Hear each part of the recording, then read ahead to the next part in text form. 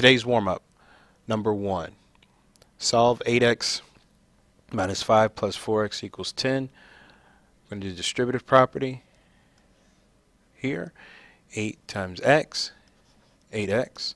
8 times negative 5, negative 40. Bring down the positive 4x equals 10. Okay, so first step, I'm going to draw a line here. We're going to identify our terms. And we're going to combine our like terms. We can combine this here. We've got 12x. We're going to bring down our negative 40 equals 10. Now what we're going to do is add 40 to both sides. That cancels this out because it's 0. I'll bring down my 12x equals 50. Now I'm going to divide both sides by 12. That'll get x by itself. So x equals 50 twelfths, or 25 over 6. Number 2, create a function from the table. Function, we're looking for a linear equation. Our linear equation, of course, is y equals mx plus b. So we're going to look for the b first. We look in our x, on our x values, look for the 0. The y value next to the 0x value is our y-intercept. So far, what we have so far is y equals mx plus 10. Now we're going to look for a constant rate of change for our slope. We start at top, 6 to 4. We're actually subtracting 2. 4 to 2, subtracting 2. 2 to 0, again subtracting 2. 0 to negative 2, subtracting 2. Y column, 5 to 0, we're adding 5. 0 to 5, we're adding 5. 5 to 10, adding 5. 10 to 15, adding 5. And also down here, 15 to 20, adding 5. Let's complete this out and subtracting 2. All right, so our slope is going to be equal to our change in y over our change in x.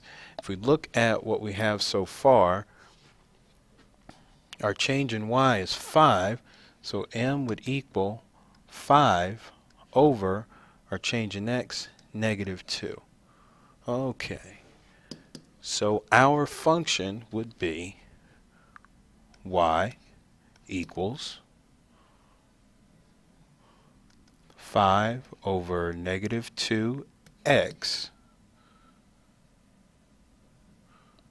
plus 10. And number 3, find the perimeter of the rectangle below. So we're finding the perimeter. With the perimeter, we want to know what the border is all the way around. We've got one side here, which is 8 inches, and we also have this diagonal, which is 10. This forms a right triangle. So that means that we can use the Pythagorean theorem, a squared plus b squared equals c squared. Now, the special side is the hypotenuse, which is across from the right angle.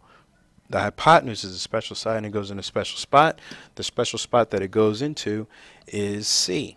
So if we rewrite this, what we're looking at is 8 squared plus b squared equals 10 squared. 64 plus b squared equals 100. Subtract 64. B squared equals 36. We're going to take the square root of both sides. So b equals 6. Of course, inches. So this would be 6 inches. If we want the perimeter, our perimeter, we've got to add these up. This is a rectangle, so if this is 6 inches, this is also 6 inches. If this is 8 inches, this is also 8 inches. So 6 inches plus 6 inches is 12.